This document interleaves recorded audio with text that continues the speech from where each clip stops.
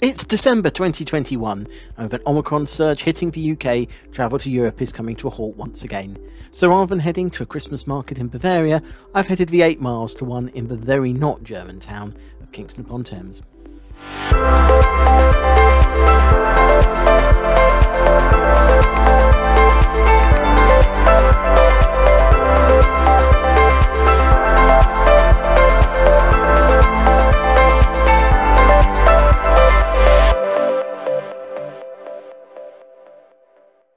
Located on the confluence of the Thames and Hogsmill rivers, Kingston can trace its history back to the early 9th century. The name derives from Signis Tun, meaning king's manor or estate, and belonged to the king in Saxon times. It's believed to therefore be the earliest royal borough. The town lay on the boundary of the ancient kingdoms of Wessex and Mercia until they were unified by King Athelstan to create the Kingdom of England in the 10th century. There is evidence for at least 2 and possibly up to 8 royal coronations taking place in the chapel of St Mary's, which collapsed in 1730. A large stone recovered from the ruins is, according to tradition, the original Coronation Stone. Today, that stone sits in the grounds of the Guildhall.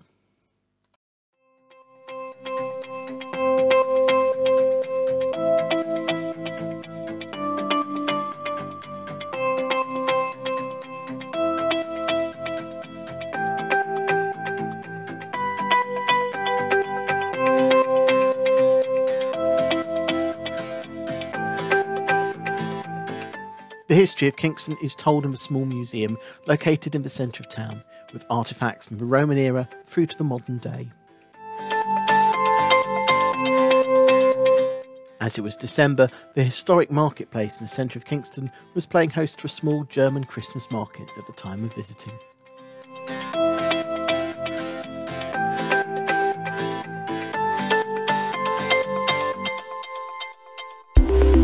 Kingston is a great place to base yourself to explore more of this part of southwest London, as just a few miles to the north of the spectacular Royal Botanical Gardens in Kew.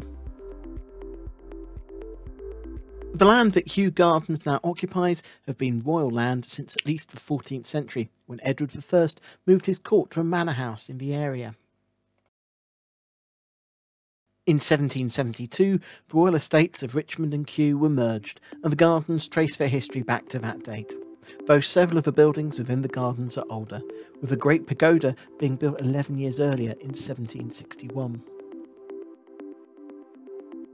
George III enriched the gardens, aided by William Ayton and Sir Joseph Banks. In 1840, the gardens became the National Botanical Gardens, and over the following years, a number of key historic buildings were added, such as the iconic Palm House and the Temperate House.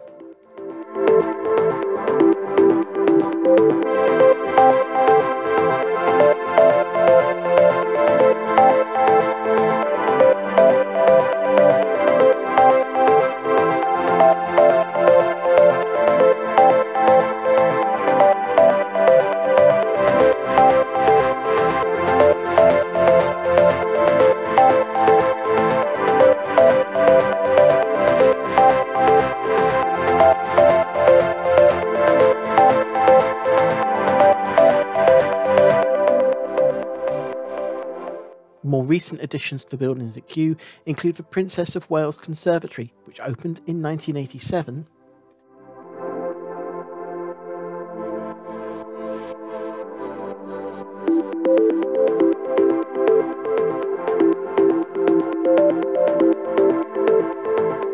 the Alpine House, which opened in 2006,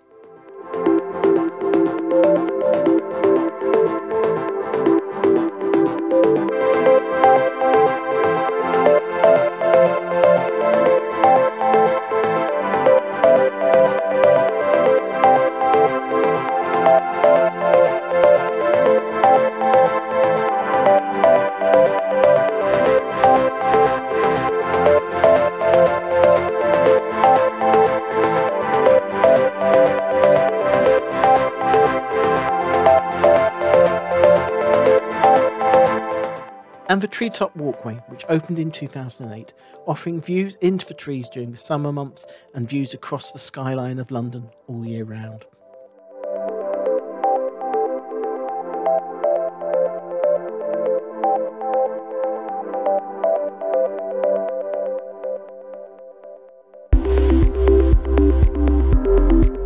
Just 2.5 miles to the southwest of Kew, and another grand residence is at Ham House. The original 17th century house was built for Thomas Vavasour, a courtier to Elizabeth and Knight Marshal to James I in 1610. But it was during the latter part of the century, with the house in the hands of the Duke and Duchess of Lauderdale, that the house was enlarged and embellished, almost doubling in size to create the building that stands today. The house remained in the family until it was donated to the National Trust in 1948, who then opened the house and gardens up to the public.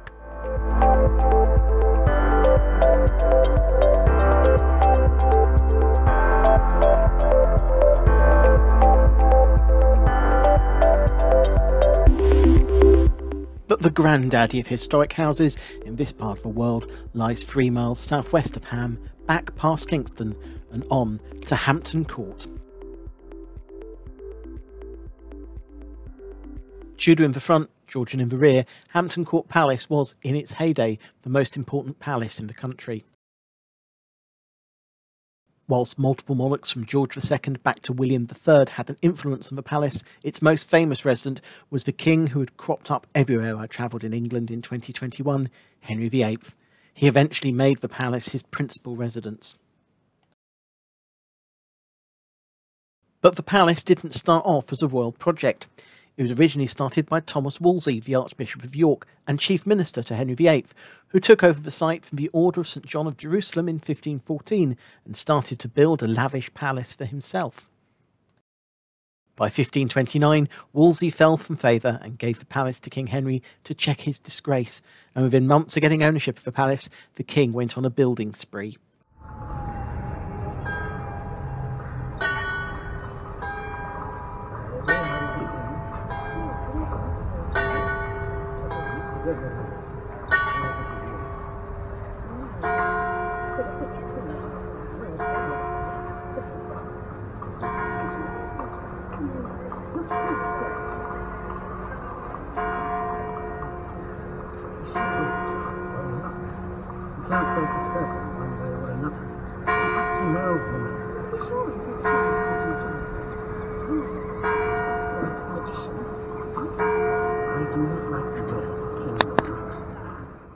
The Great Hall, with its hammer beam roof, was the most important room in the palace, where Henry would feast each night.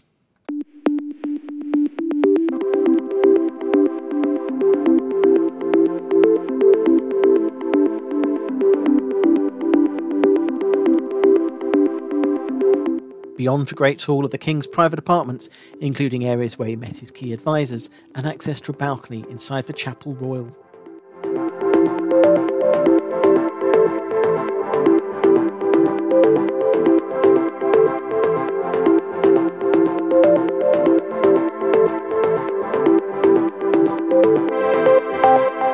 To power the great feast that took place in the hall above, the kitchens were equally enormous in scale, taking up a whole block of buildings beside and below the Great Hall.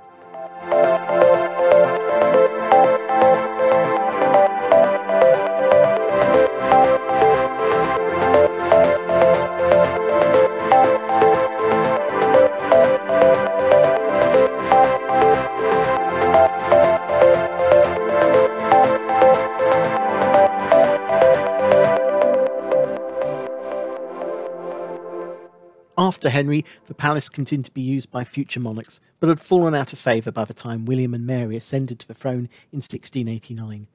By then, the Tudor style was feeling dated compared to grand palaces such as Versailles. So, the monarchs enlisted Sir Christopher Wren to draw up plans for a complete modernisation of the palace, the idea being to replace the Tudor palace a section at a time until it had been transformed into a Baroque palace fitting of the 18th century. With the death of Queen Mary in 1694, William lost interest in the rebuild and work came to a halt, with just half the Tudor palace being replaced. After William's death, Queen Anne completed the state apartments, but the remaining Tudor palace wasn't touched. Both George I and George II had some rooms refurbished to meet their tastes, but by now the palace was falling out of favour, and George II ended up being the last monarch to reside at the palace.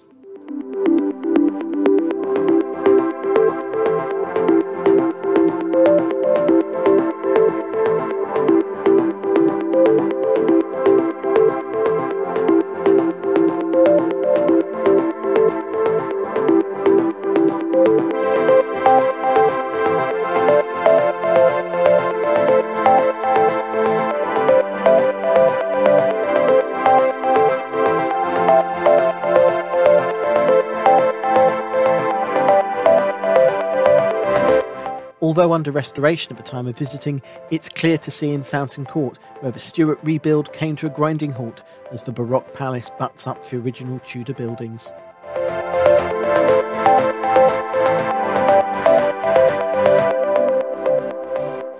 If large parts of the original Tudor palace still remain, the same cannot be said for the gardens, where all traces of the Tudor period was removed. The East Garden runs from the side of the palace and continuing beyond the palace grounds into Holme Park, with long water stretching off into the distance.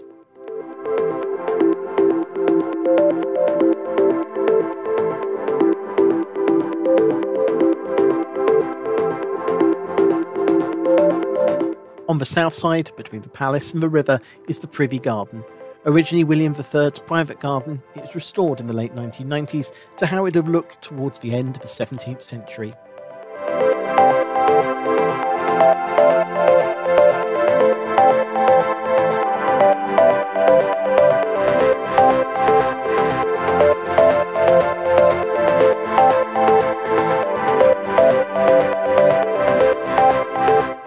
Along with Henry's real tennis courts and the 250-year-old Great Vine, which still produces grapes, the most famous part of the wider gardens is the Maze, the oldest surviving hedge maze in Britain.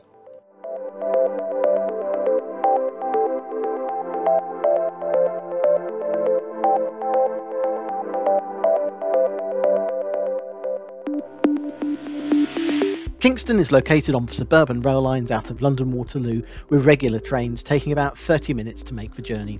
Several bus routes operate from Kingston direct to the central bus station at London Heathrow, taking between 30 and 75 minutes to make the journey.